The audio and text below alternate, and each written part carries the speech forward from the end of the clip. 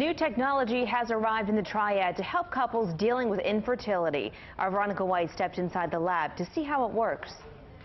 The latest technology in vitro fertilization comes to the Triad. The EmbryoScope is the only one between Atlanta and Norfolk, Virginia. The EmbryoScope is a time-lapse imaging system built into an incubator. It was developed in Europe and recently arrived in the United States, including at Carolina's Fertility Institute. The first advantage is that a camera moves over the incubated embryos every 20 minutes and takes their pictures. For 5 to 6 days, they won't be disturbed. The environment mimics the natural womb. The second advantage is that by looking at the images, they can see which embryos would likely result in a pregnancy, upping the chances of success tremendously. New mom Jenny Biagatti says she has her 9-month-old twins thanks to IVF at Carolina's Fertility Institute. For her next pregnancy, she's excited to use the EmbryoScope. This is really, I think, a first realization of a dream that most embryologists have had for decades. I think it's amazing what they can do nowadays, for people that can't get pregnant on their own. And I know some people, maybe don't agree with it, but for us it was just wonderful. And getting these boys was just amazing. They're our blessing. The doctors say the ultimate goal is to make this more accessible and affordable to all groups of people. In Winston-Salem, Veronica White, WXII 12 News. Lots and lots of people dream of starting a family one day, but sometimes the process can be difficult. Infertility complications affect both men and women. But Dr. Tamer Yalcinkaya is here to tell us that with the right fertility plan, you may be able to overcome your problems of infertility. He's a reproductive endocrinologist and infertility specialist with Carolina's Fertility Institute and a member of the Cone Health staff. Good morning. Good morning. Infertility, sometimes it seems like the longer a couple waits to have a child, sometimes they have more problems. Would that be a correct assumption? Yes, infertility is a disease of the reproductive system, and it's defined as trying to conceive without any protection for 12 months, and this has been decreased to 6 months of trying for women over 35 because of reproductive aging concerns in that group of women, and it is recommended that couples seek help after definitely 1 year of trying from a specialist or their gynecologist. So if a woman has tried, a couple has tried for 6 months or a year, no results, what's the next step? So we know that infertility is a result of problems in women in 30% of the time, and problems in men 30% of the time, and the remaining 40%, either both partners have issues or infertility is unexplained. So we first check and make sure ovulation is occurring, that the female is ovulating, and we check that there is sperm production, and also check whether the sperm can reach the egg by checking the fallopian tubes of the woman. Awesome. And then once you figure out the problem, there are a number of ways to try and fix that, right? Right. Most of the time we end up treating the woman with hormones to make them ovulate better. And if there's a blockage or hormone issue in the male partner, he's treated by a urologist. And we do intrauterine inseminations in some of those cases, and sometimes treat endometriosis or try to open up blocked fallopian tubes. And if all those fail, in vitro fertilization is a wonderful way to address the rest of the problems in the remaining couples. We have talked a lot about a number of different options that there are this morning, but you have a chance to learn more. There are several classes that are coming up from Cone Health. The first is Preparing for 9 Special Months. It's on November 19th from 6:30 to 8:30 at Cone Health Women's Hospital Education Center. You can register online at conehealth.com/classes. Another, The Road to Having a Baby When It's Long. That one's on Monday the 16th from 6 to 7 p.m. also at Women's Hospital Education Center. You can log on to register for that as well. And then this last one, Coping with Infertility. It's a group that meets every other Wednesday from January 13th through March 23rd. It's 6:30 to 8 o'clock at Cone House Women's Center there in the doctor's dining room. So lots of information that the doctor gave you today and lots of ways you can get more information. Thanks for coming in. Thank you. It's just a special bond when your child has a child. And which makes the afternoon at One Burlington House extra special today. That's right, because this grandmother got the best birthday gift ever, and we were lucky enough to be there. She's been waiting for some good news for a really long time, and this just happens to be her birthday, too. So this is quite a gift to be able to give her. On her birthday, this Burlington mom gets to see her beloved daughter and son-in-law. But that's really just the icing on the cake. It's another girl. You already know? This is the real gift for the entire family. What a birthday present. Happy birthday. Thank you. We've watched it quite often. Pretty magical. Those 15 seconds comes after years of heartache, the kind most of us probably can't even fathom. I could watch that all day. Julie and Chris fell in love, got married, began trying for a baby. We've had the miscarriages, we've had infertility, we've lost a child. After several miscarriages and then a long bout with infertility, they got pregnant and had a baby, a darling daughter, Millie. She looked absolutely perfect. The doctors were coming from different departments in the hospital just to look at her. She was so pretty when she was born. Millie was born with a heart problem and died when she was 11 days old in June of last year. It's been a lot of heartbreak, but we have really found comfort in each other and learned to depend on each other. Because of complications during the pregnancy, Julie was told she'd never have children again. We were told by several doctors that we probably wouldn't be able to have children again. We were told that a hysterectomy was probably in the future. We were able to help them through in vitro fertilization and implant the embryo on the healthy side of her uterus so that now she's able to have another baby girl. So this black and white magical 15 seconds or so and its sweet, sweet sounds is the best gift ever, birthday or no, because it's all about hope and not giving up. At first, terrifying. It still is kind of very mixed emotions. Yeah. A lot of joy, but we're pretty nervous too. Always get a second opinion. Don't let one doctor tell you that this is never going to happen for you, because people like Dr. Yeltsin Kai are out there that will fight for you and will help give you every opportunity. Oh, so happy they didn't get discouraged by that news. I know, and Yeah. they're just so brave for putting themselves out there, and I just loved it. We were so lucky to be there. We really were. The Turners said that they felt isolated in a way because infertility isn't often talked about among young couples. But researchers say infertility actually impacts 10 to 15% of couples. The national success rate for in vitro fertilization is around 40%. But the local clinic that treated them, they say their success rate is double that. Coming up, a routine fumigation for termites.